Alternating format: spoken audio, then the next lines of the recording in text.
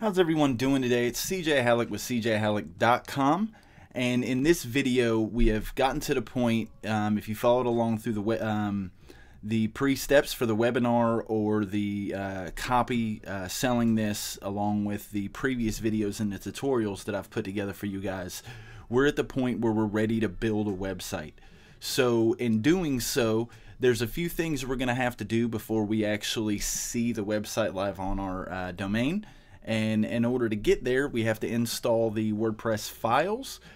You can do that and go along with step for step if you want to start from scratch and install the files and the plugins and all that. But I've already cut most of the hard work out for you. I've already done it and set it up as a template.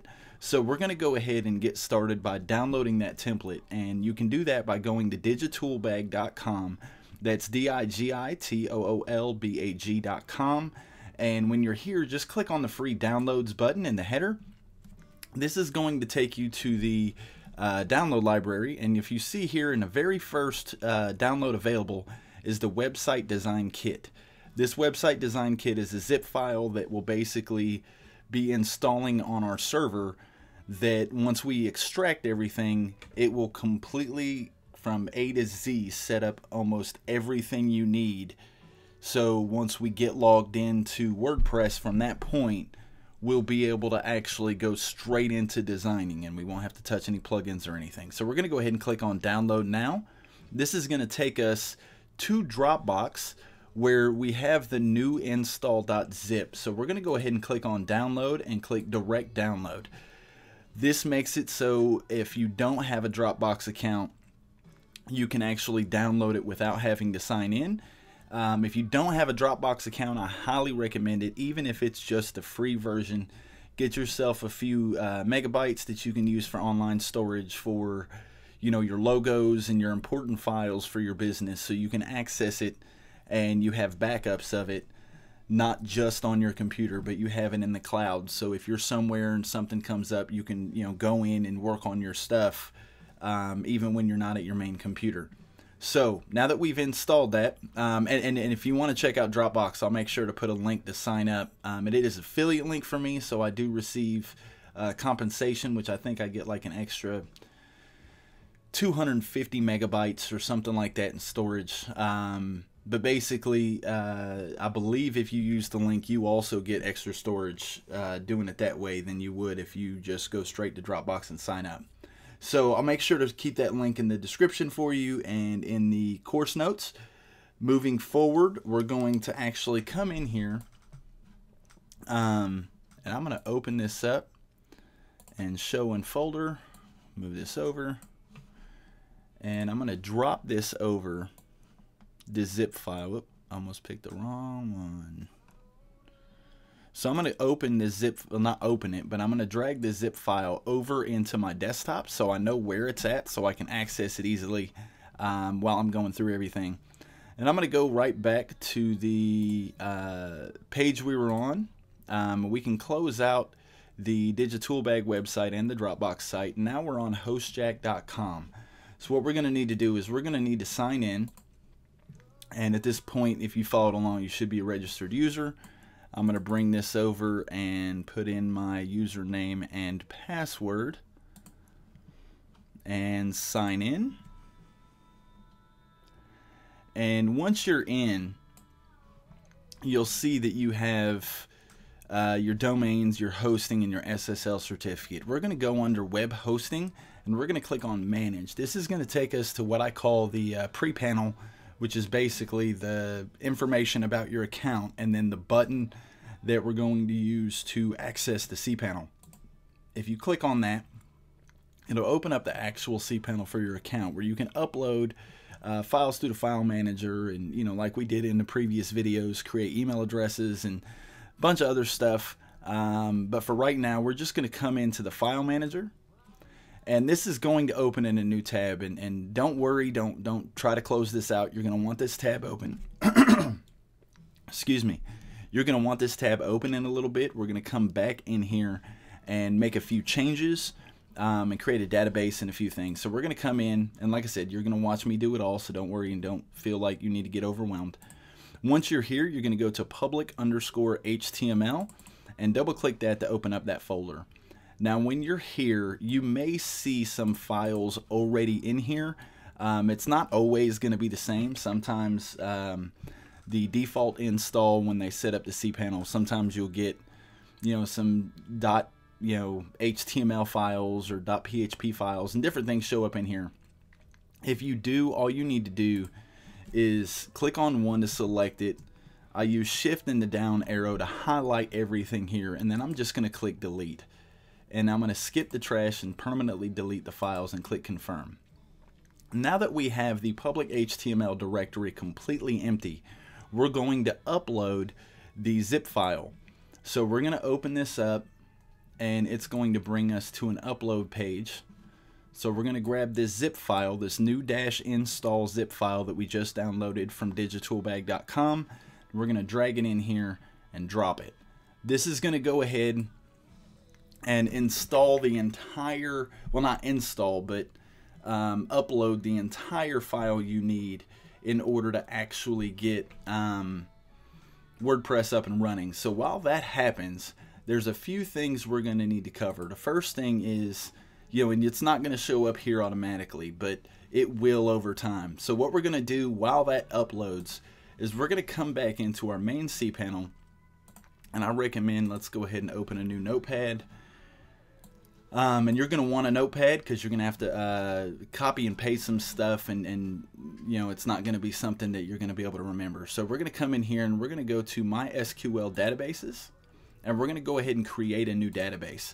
So what you're going to want to do here, and you see where I tested this before, I have a database here, but what I'm going to do is let's go ahead and start brand new. And what am I going to do? And it doesn't matter. It can be just random numbers and letters. You can just do that, not really, because it can't have the semicolons, but you can just type out, whatever. Don't make it something that's just a word. Like you don't want to put, database, for xx.com, right? So you might want to do like DB and then maybe some letters and stuff. I'm going to pull this over. Actually, no, I'm not. Let's just go ahead and put this back. Maybe not. There we go. All right. So I'm going to go ahead and do something. So we're just going to do 23, 42, 58. I don't know what that is, but it works. So you're going to highlight that, and you can right click and click on copy here, or when it's highlighted you can use Control C on a PC, Command C on a Mac to copy that. We're going to click create database, and then you're going to come over and paste that in over here in your notepad, and you're going to want to make sure that you keep that in the notepad. You're going to want to we're going to use that here in a little bit. Now you're going to want to click go back, and then you're going to come down to add new user. You're going to put in name for a username here, which normally I'll do similar to the database, so I know what it goes with, and then I'll add a character, a few characters at the end. So like we can do UN, right, or USR, just basically like short for user. Let's just run with that. And then with the password, this has to be a very, and coming up with your own password is something I strongly disagree with. Go ahead and use this password generator. That's why we have this notepad open. You're only going to need this one time. So we're going to go ahead and click on password generator, and it's going to give us some passwords. While this is here, I'm going to go ahead and move this over here. You can click generate password, and it will, give you random passwords. So click on it a few times until you find a password that you like, that you think is, solid enough and, hard enough to guess. Copy it, paste it over in your text file. Make sure you click on I have copied this password to a safe place, and then click on use password. That's going to automatically populate the next two sections. Go ahead and do this. There we go. So that's going to already, fill in both of these with the password that you got from the password generator, and then we're going to click on create user. Then the next thing we're going to do is we're going to actually tell right now, because we have a database and a user, but it's not it doesn't know that that user goes with that database. So you're going to come down here and just click Add User to Database.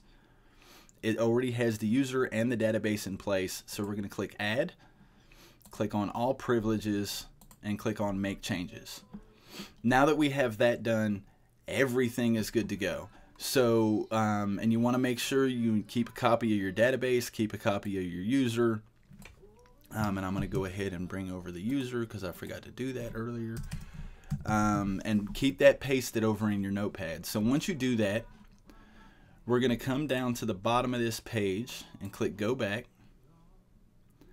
And we're good. Actually, now that we've got all that done, we really don't need to be in the database. So we're going to come back over to the file manager.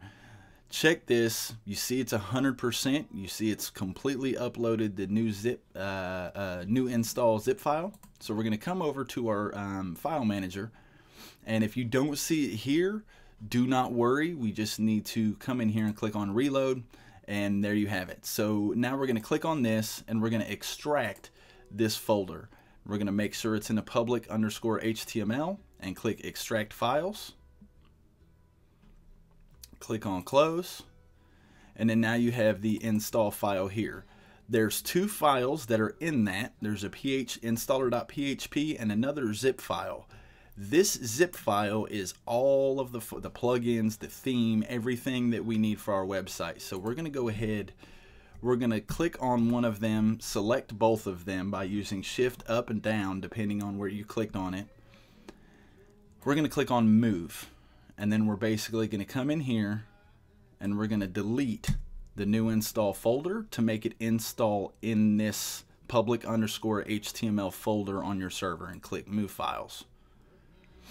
Then we'll click up one level to go back to that, or we can just click on Home and go back to the public HTML folder. And at this point, you'll want to select the new install folder and delete that. And then select the new install zip file and delete that. And now that we have that, if you go to your website, we'll just do tbflabs.com. You're going to see one of two things. This is one of the two things you'll see. The other one you'll see will have like an index of the files in your server. So it'll basically just show these two files. If you see that when you go to your website, just click on the installer.php, or if not, or even if you do and you want to follow along with all the steps, basically come in under tbflabs.com or whatever your domain is, add a / and then do installer.php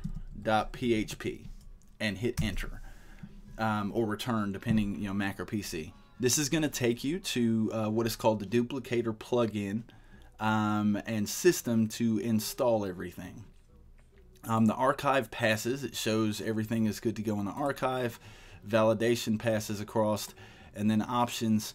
There's in the options section, there's two different extraction methods. What you're going to want to do is click on Manual Archive Extraction. And click I have read and accept terms and notices. And before you click next, there was a reason why we went back to the file manager, and that is you want to click on the zip file inside your file manager, which is all the files for your website, and simply click extract. Make sure it's the public HTML and click extract files. And this is going to put everything for your website live, and you see automatically you have a lot of files right here, right? So now that you have that extracted, we'll go back to Duplicator and click Next. So you want to make sure you have Manual Archive Extraction selected, and then check the box and click Next. Now that you've done this, you're going to want to basically set up and put in all that information we put on our notepad. So you're going to do the database name is going to go here, the user, and then the password, which is that complicated thing, and that is why I had you use a notepad. So I'm going to go ahead, I have it over on my other screen, so I can go ahead and put this in, and then I'm going to just copy and paste my database, my user, under user, and then my password, and paste that in under password. And then once you finish that, you'll basically want to click on next. It will ask you if it wants you to run installer with these settings. It will run, and it displays like the username and the server name. You want to look at those and make sure you put those in right and you didn't accidentally select, you know, a character from like the password or something. So you want to make sure those are right and click yes.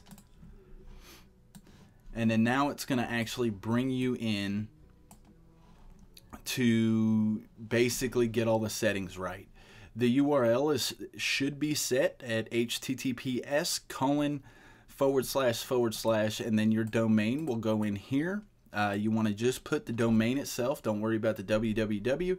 And then the title, you're going to want to come in here and fill out the title. So we're going to put TBF Labs. And then under options, you can do one of two things. You can either create a new username here that you're gonna like completely stay with, or which is what I'm gonna recommend you do, is create a basic username here. So when we go in and create our actual username with the WordPress.com account and the Gravatar account that we signed up in earlier videos, you can have your avatar show up and everything else. So we're gonna go ahead and I'm just gonna with this one just do username will be start, password, let's do #delete.